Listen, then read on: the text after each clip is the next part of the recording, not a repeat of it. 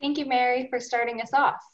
Next, Colin will tell us about how the EU General Data Protection Regulation applies to genomic data and how that affects genomic data sharing.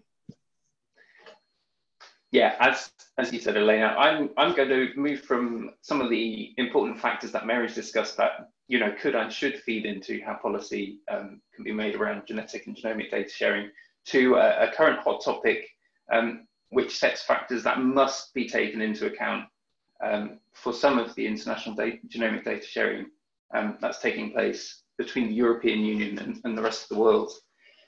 And this is about how the European Union's General Data Protection Regulation applies to some international genomic data sharing. So I just first of all want to flag the background to this talk, which is a year-long piece of research we've carried out at the PHG Foundation in the UK, conducted with support from our National Data Protection Authority. This results in a comprehensive report. So if you're looking for further detail about specific topics, I'd encourage you to head here. But in this talk, I'm quickly going to attempt to describe the issue, the nature of the European regulation, and then pick up on a couple of key ways in which it applies to genomic data sharing. So that's in particular its territorial scope, or where in the world the GDPR applies, the specific rules it sets for transfers of genomic data between the EU and the rest of the world, but also some hopefully positive notes and ways ahead that we think the genomics community might be able to take to streamline sharing within the law. Okay, so first, just a bit of background to the regulation for those of you who aren't familiar with this. One of the reasons that this is a live issue is that this is a relatively new European regulation which applies to the processing of personal or identifiable data across all sectors of activity, from the commercial, social media, all the way to healthcare and genomic research, and all forms of processing, which is almost any operation that can be carried out with or using data. So this sector agnostic regulation has not been enforced very long, only a couple of years. So it's taking inevitably some time to determine how it applies in more specific and tricky contexts like genomics. There are a couple of other eye-catching features.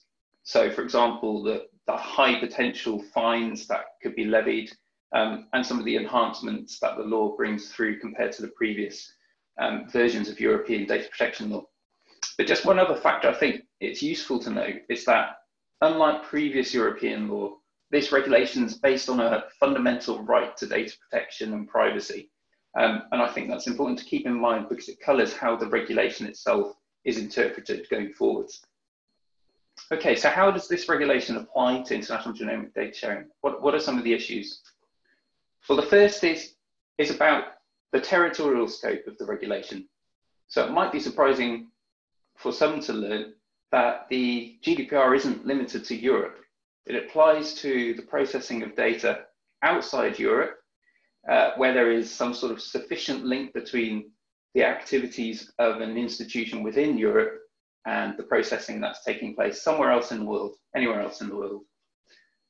It also applies where the processing consists of the offering of goods or services. So for example, maybe sequencing services, or the monitoring of the behavior or activities of data subjects who are at that moment in the European Union, whether that's on a temporary basis or on a permanent basis.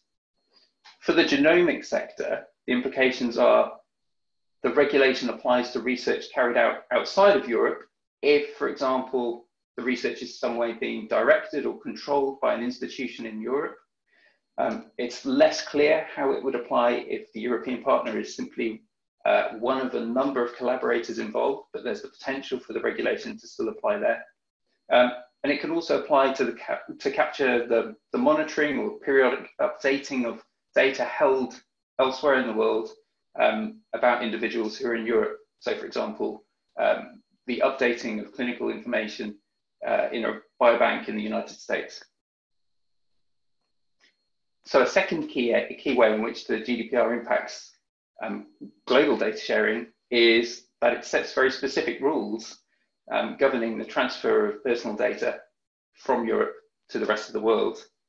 Now, these are quite a complicated set of rules, but in essence, transfers of data outside of Europe will only be lawful if a specific legal mechanism from a hierarchy of potential mechanisms can be found. Yet there are lots of complications with these specific mechanisms. So for example, the most commonly used mechanism has been a set of standard contract clauses agreed between the parties. But there are challenges in the genomic context we know of, because they have to be implemented in their entirety, and sometimes public institutions in recipient countries can't agree to that within their own law. And some of the options, for example, transferring on the basis of a public interest or even based on consent, are interpreted as only being available in exceptional circumstances. So they shouldn't be used for routine or large-scale ongoing transfers of data.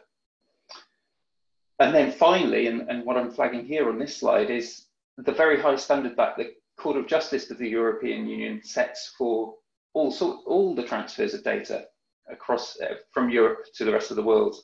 And that's what we've just had reiterated in a Schrems 2 decision, the case there I've got on the slide. Now, that was a case specifically about transfers of Facebook data, but it still applies to transfers of health and genomic data as well.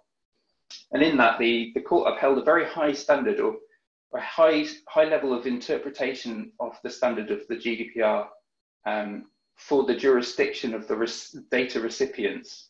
So they must offer an essentially equivalent level of data protection to the European Union.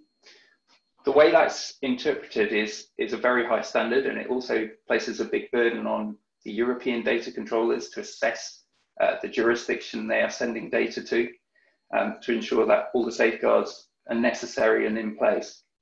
So the implication is this will take a lot of time, a lot of resources, and it's not necessarily easy to achieve in some contexts. Thirdly, and relatedly, even if a legal mechanism for transfer can be found, for example, the story doesn't end there. There are many other aspects of compliance and compliance with the rights and obligations in the GDPR that must be agreed by all the parties in say, a genomic research project. So, for example, that can be choosing an appropriate legal basis or determining how data subject rights should be fulfilled. Again, this is complicated, not only because there are some very high standards, for example, for consent under the GDPR, but also because there's significant scope currently for both national variation between countries, even within the European Union, and their data protection authorities about how the law should be interpreted and applied, and also between parties in a genomic research or similar collaboration. So again, this is another case where really significant time and resources are required, and it may not always be possible to reach agreement among a range of parties.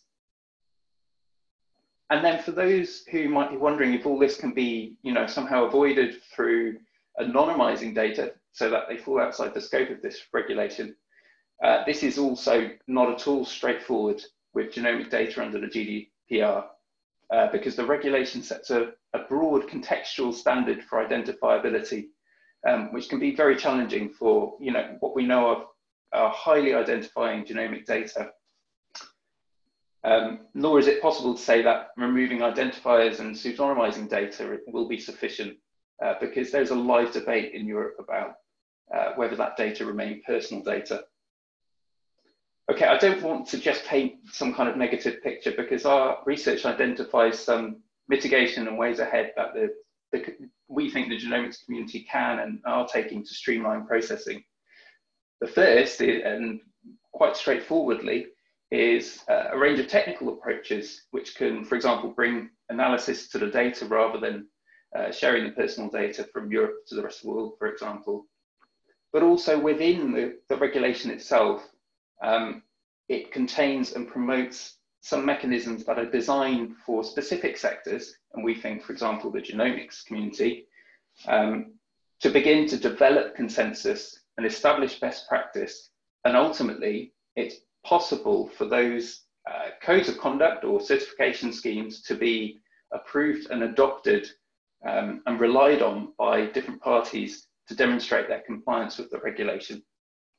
This will take some time though and significant effort to agree best practice standards. We don't think it's a vain effort, but we think it will take a lengthy period to agree codes of conduct that cover a range of processing. So in the meantime, advocacy proceeds around appropriate standards for genomic data sharing, and even some calls for amendment by the European Union. Thank you very much. I think I've said as much as I can in a short period there.